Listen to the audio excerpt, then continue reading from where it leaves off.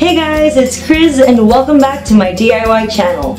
Today we are taking an old household item and turning it from drab to fab. To keep up with my beach house theme, today we will be sprucing up an old laundry basket I have lying around the house. All we need is some rope, paint, and a lot of DIY magic. Let's get crafty.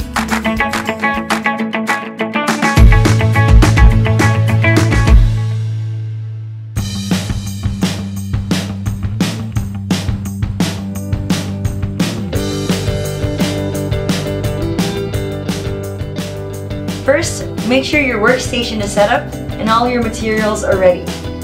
Take an old laundry basket and turn it over, and hot glue some rope and wrap it around the entire basket.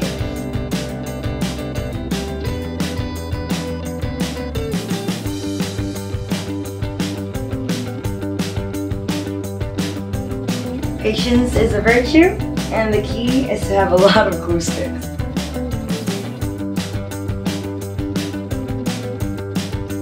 When you reach the top, tuck the rope just under the lip of the basket.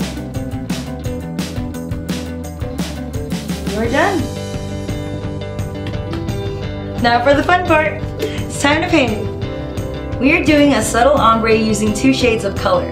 For the darker shade, it'll be the Boysen Permacoat Latex Madonna Blue 0590, and for the lighter shade, it'll be the Boysen Permacoat Latex Babbling Creek 0588. With the lighter shade, we are going to start a quarter of the way from the top, dry brush the paint,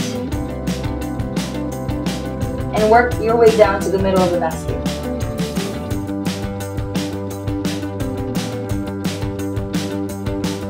So if you would like to even out your paint, just dab it on the different parts before you spread it. Quickly paint the bottom half of the darker shade while the lighter paint is still wet.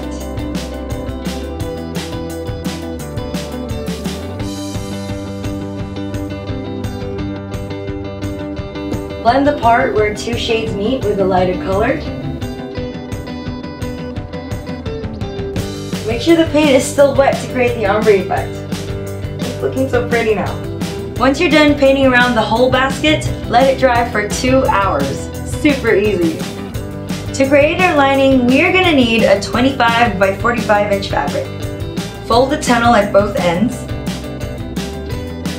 Pull the garter through the tunnel with a safety pin and secure both ends with a pin. Sew the sides, including the garter. And that's it! A lining for your laundry basket. Place the lining inside the basket and tuck under the lid.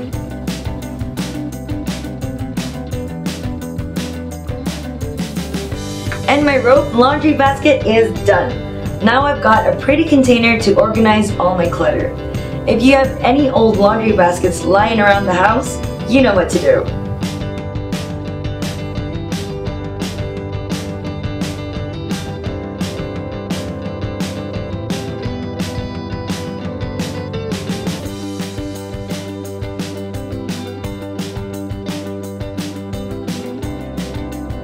Thank you for watching. Hit like and subscribe, and for more DIY content, check out Studio B and myboysen.com. I'll see you in the next episode. Bye!